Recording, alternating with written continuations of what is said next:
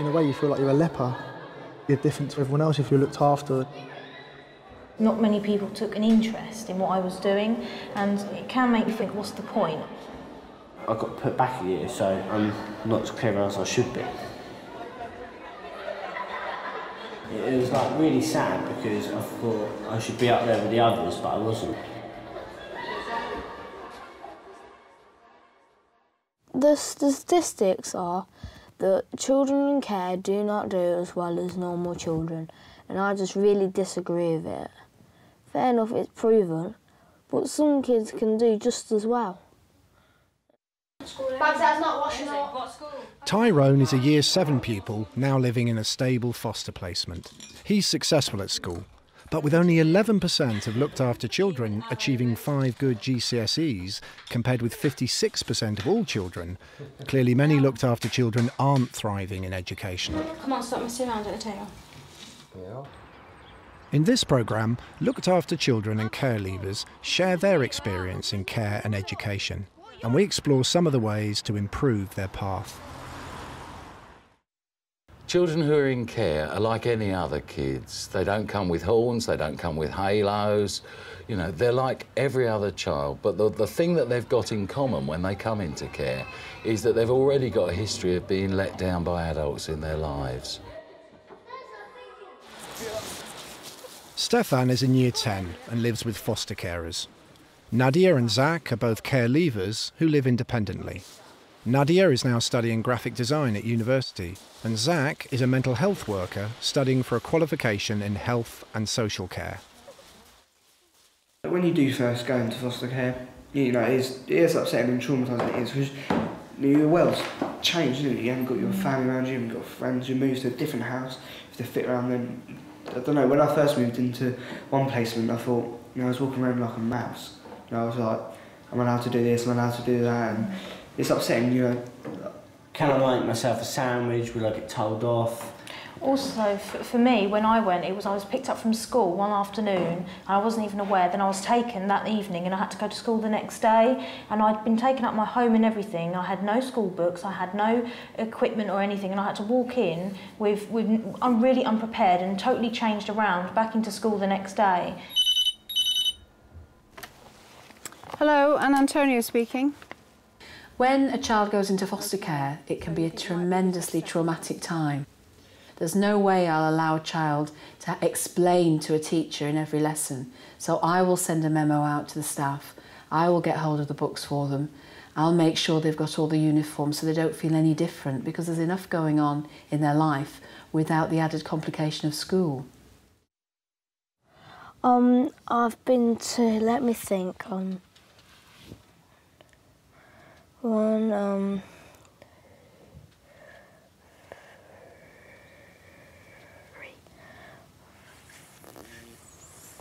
4, 5, 6, 7, 8 schools. In the beginning of Year 4, we sort of moved to a different sort of town, and we were moving around a lot, and so therefore I think I missed most of Year 4 out of school. And then when I started back at school again, I went straight into Year 5.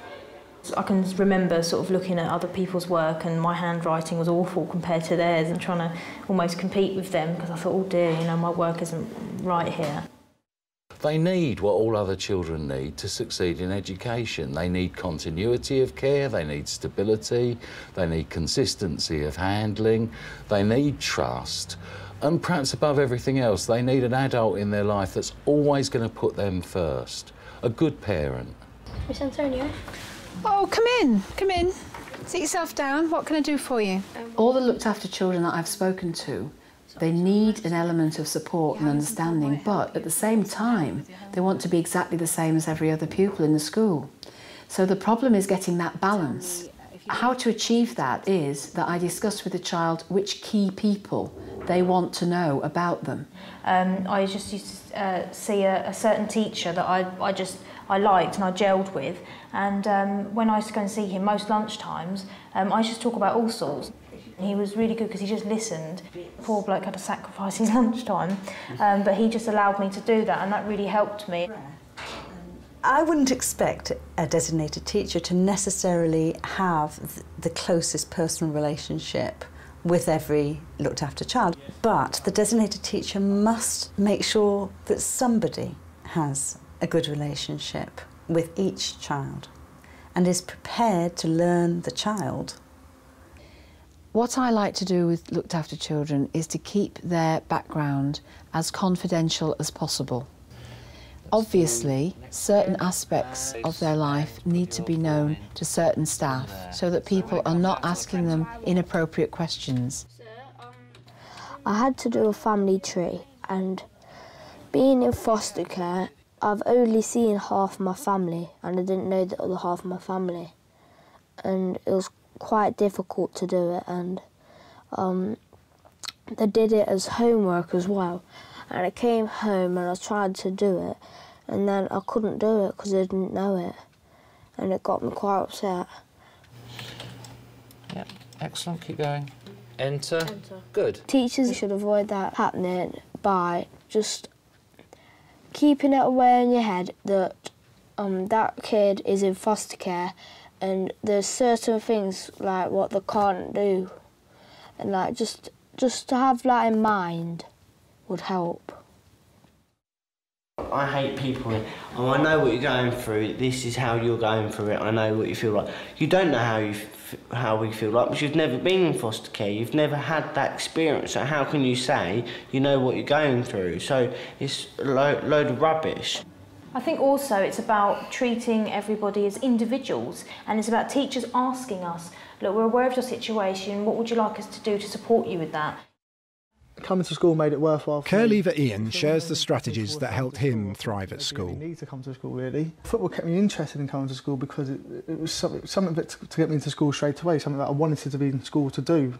Right, so that's really what kept you regularly coming in when times were bad? Yeah. And then your brother came as well. He wasn't living with you, was he? No, he was in foster care with someone else. He was based in Moulsecoombe, his foster parents were.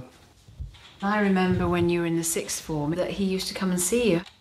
He used to have someone work with him all the time, and I think you spoke to her and said that Georgie can come and sit in for a lesson for an hour. He was doing his work beside me while I was doing all my coursework.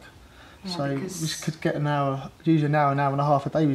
Some days we get to spend together.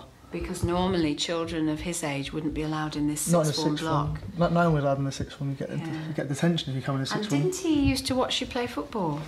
Yeah, on a Wednesday, because it was in leisure time. Last lesson, lesson 5 on a Wednesday. If we had a home game, Georgia would always come and watch me on the field.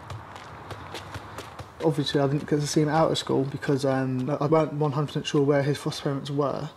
Plus, I had to go through my own mother to sort out visiting time to go and see him and that.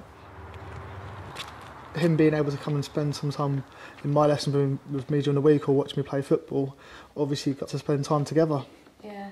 So that helped us both because we had that bit more contact with each other. There was another reason that you stayed on in the sixth form, besides your love of football. What was that? Because I felt safe and settled for the first time in my life. You know, I didn't think I was ready to go straight out into work. I felt I was just ready to kind of do another year, maybe another 2 years of education before I, felt, with my self-esteem completely right to go out into to work. And so I felt, being settled definitely made helped my decision to stay on at school.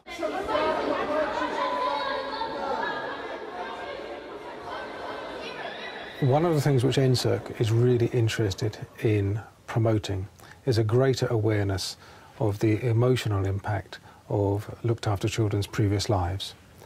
Across children's services, we would want all of those who are caring or educating young people to be aware of these issues. I left my foster placement, we just had a petty argument. I went to this farm, it was a farm, and they didn't lock me upstairs. They said I'm not allowed to come downstairs. I was upstairs for like 12 hours. I think it felt like I was being abused and I was just there for their money. Do you know what I mean? And to me, that's upset me from this day. That really, to be locked upstairs, and it was like New Year. I was up there, I don't know. I felt if I stayed there, I would have been abused more. It was mentally. It wasn't physical or anything like that. It was a mental abuse. And then you're taking all these problems with you to school, aren't you? And Yeah, sometimes they can come out, because sometimes I think the reason that some young people are misbehaving at school is because they're releasing their anger and everything they can't show in the circumstance of living at home, and that's where it comes out. What recent research has shown is that overwhelming stress produces real, lasting injuries in the brain, and that's what we mean by trauma. Kate is part of a company that provides online qualifications and training for children's services. She lectures on the neurological and emotional aspects of looked after and other vulnerable children. The impairments of brain function that may be caused by early trauma in infancy or in young childhood can make it very difficult for children to think, to process ideas, to process sensory information.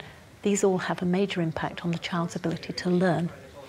In addition, children may have great difficulty in self-regulating. That means that they may struggle in any social environment. They may struggle to be socially acceptable. They may struggle to develop social learning skills. There's a whole range of global impacts in terms of the children's ability to function, especially in such a complex world as school. The Kaspari Foundation trains teachers to work therapeutically with children whose learning is affected by social and emotional experience. For many children, not just looked after children, all of their behaviour has to become organised around defending themselves against the worries of uncertainty and adversity, rather than developing the mechanisms for dealing with it. And it means that when they're challenged socially and emotionally and or cognitively and by learning and by relationships, they have to resort to a defensive behaviour that protects them from feeling so vulnerable. And that's the behaviour that alarms the grown-ups, the adults, the professionals around them. My belief is that if we can make sense of this behaviour, we can facilitate their emotional and developmental progress rather than simply react to their behaviour, often in a very punitive and excluding way. It's important that we understand what goes on in the classroom between the teacher and the young person. Looked after children have particular needs that arise out of their life experiences. If we use an assessment using attachment, we can find that a young person has a particular learning style, which will require a particular teaching style. Teachers are very good at being able to assess the cognitive needs of young people. They need to be equally good at being able to assess the emotional needs of young people and build that into the individual teaching plan for each young person. So look what's happening to this beam now. All babies and children seek a secure relationship or attachment to a carer in order to survive physically, socially and emotionally. Vulnerable children, including looked after children, have generally experienced a less than secure attachment, which can result in differing emotional programming and behaviour in the classroom. The teacher's greatest tool is the learning task, and enabling children to learn through the task is what their daily job is about. And it's in the context of a relationship with the teacher. And there are some children who, in the nature of their adversity, find the relationship unreliable. And therefore it's safer to engage with them through the task.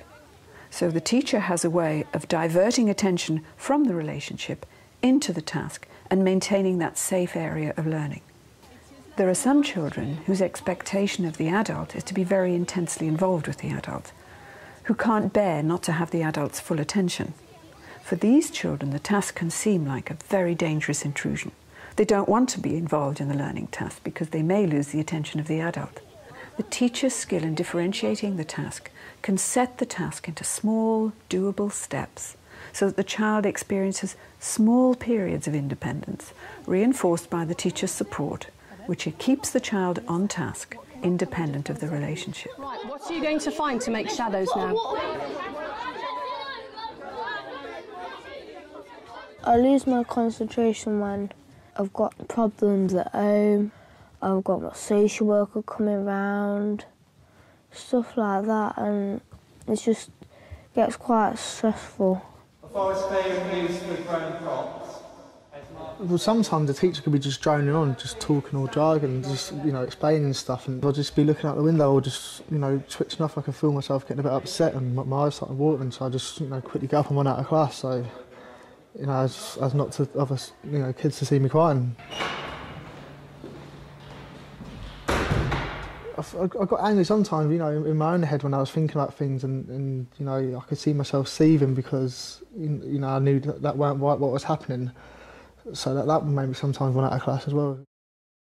Dissociative children may be very unpredictable in their absences. So they may be absent in body, mind or spirit. They may take themselves off physically from a lesson. They may take themselves off mentally or spiritually, and the lights are on but no one's at home. It can be really difficult for teachers to help children connect with the sensory world and actually be in contact with what's going on in the lesson, hearing, seeing, experiencing what other children are. Right, that makes 10, but how many people? Hyper-aroused children may be triggered by neutral events, neutral stimuli, to a traumatic response.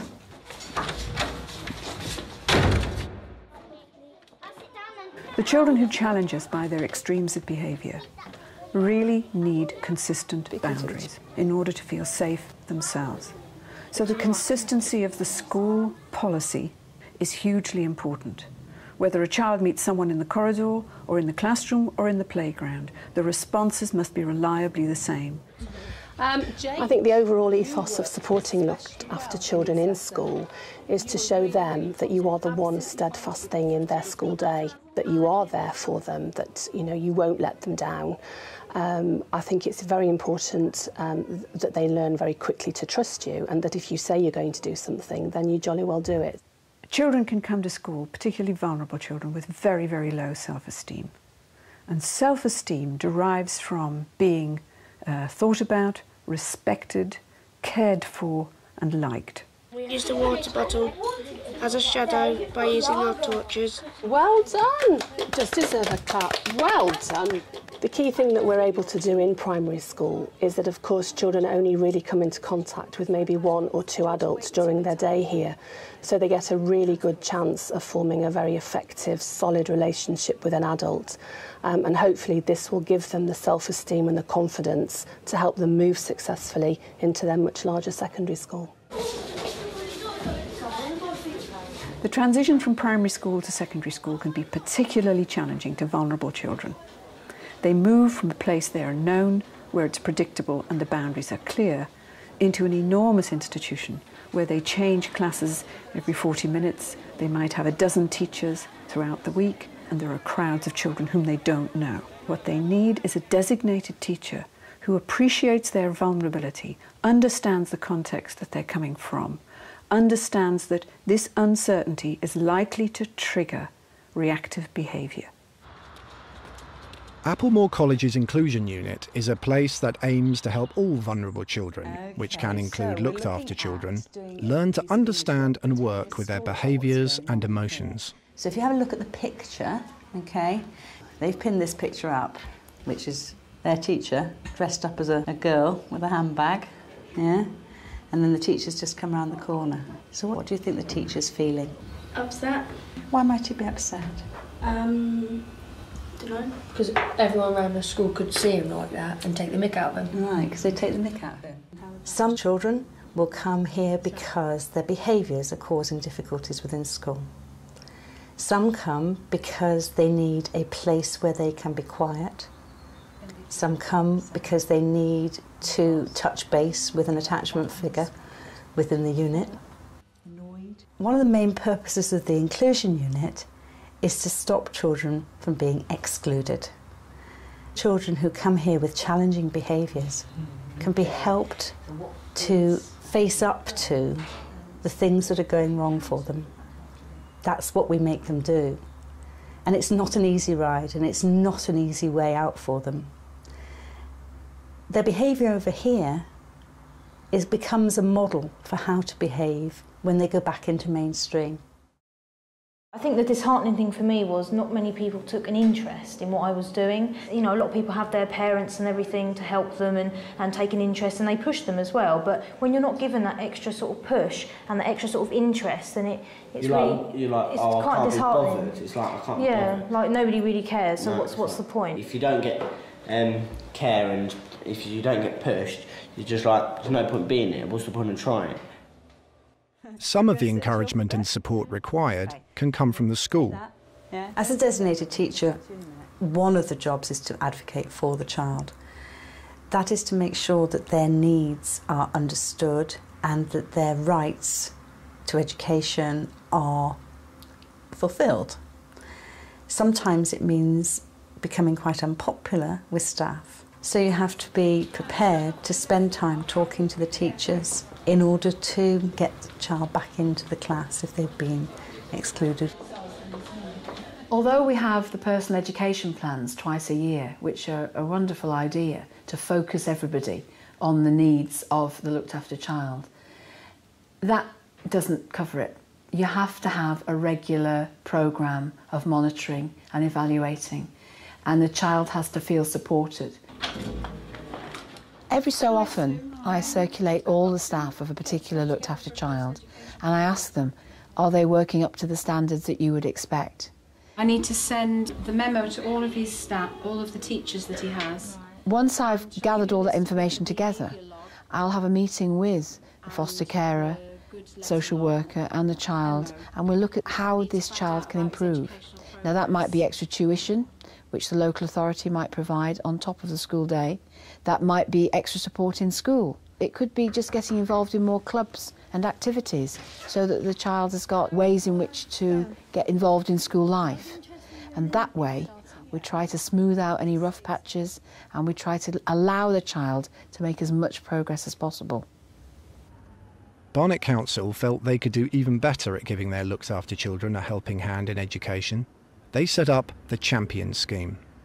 In a nutshell, really, the Looked After Children Champion Scheme is about being a pushy parent with clout. It would be great if we can, get him entered for more than 3 or 4 exams, because that's going to be really important to him. So Paul Fallon champions the child he mentors in a staff meeting. Will you follow that up? Yes, and Yumna can come and meet with you and give you some feedback in a couple of weeks. Yeah. So 2 years ago, we asked all our top managers if they would take a special interest in just one of our children in care. And the chief executive of the council was the first to say yes, he was up for it. So not surprisingly, everyone else in the senior management team was up for it too, because if the chief exec says it's a good thing, then that's a pretty powerful message to the rest of the management team. And we asked each one of them to get alongside our social workers, our foster carers, not to meet the children, they've got enough people in their lives, but to find out what would be necessary to give them a slightly better chance of success. Initially with their GCSEs, we started with the Year 11 group.